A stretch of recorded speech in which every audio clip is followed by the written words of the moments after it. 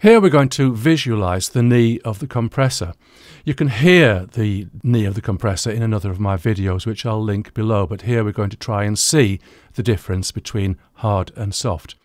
I'll start off by making a new track, and I'm going to call it sine. So on this track, firstly I'm going to make a clip, and then I'm going to fill it with a sine wave. So I'll go to my signal generator, plug in, 1000 Hertz is okay. I'm going to set the level to -1 dBFS, so we've got a nice strong level there. So I don't need that anymore. Let's just expand that out a bit. Okay, I need to vary the level from as quiet as possible all the way up to full level. So I'll do that by setting a trim plugin. So there we go, there's my trim plugin. And I'm going to automate the gain. So if I add that to the automation parameters, okay, I don't need to see that anymore. And I can see the gain on here. Now, I'm going to set a breakpoint in the automation right at the end there. So that'll be my full level. And bring that down all the way to -infinity. So we can listen to it now. And for the video, I'm going to reduce the level of the sine wave because I don't want to blast your ears out. Here we go.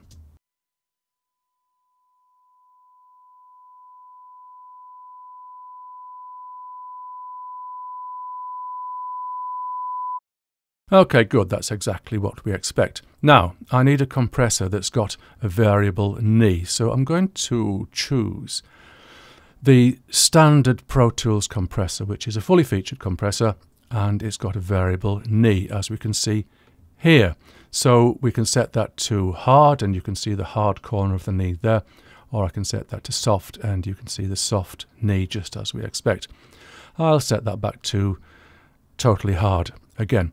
I've worked out some good settings for this demonstration. I'm going to use a ratio of 10:1.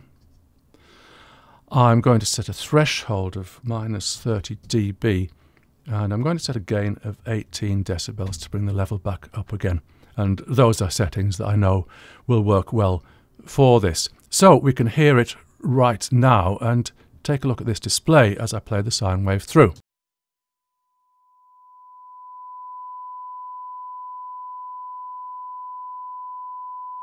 Okay, that's enough.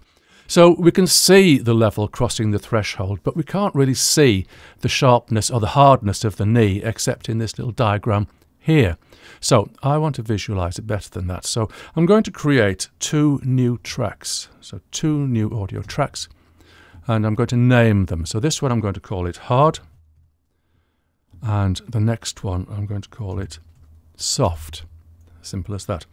And I'll go to the mixer page, and I'm going to set the output of my sine wave track to bus 1, and the inputs of my 2 new tracks, I'm going to set those both to bus 1. So the sine wave track is now feeding both of these tracks. So I'll set this one, the hard track, into record. I can just take that away again. And record. Here we go.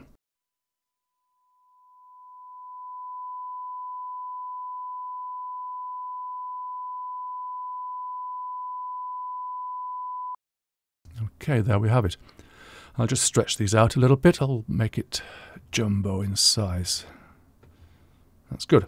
So we can see now, that the level increases here and here below the threshold, so there's no compression. And here, here, here, above the threshold, there's a compression of 10:1, so the level rises more slowly. But here, this is exactly the threshold level, and you can see the hardness of the knee, so it's very well visualized in this case. So, having done that, let's progress to a soft knee. So I'll take that out of record, I'll mute it, and I'll put this track into record, and I'll set the softest knee that I can. Just go back to the beginning and record.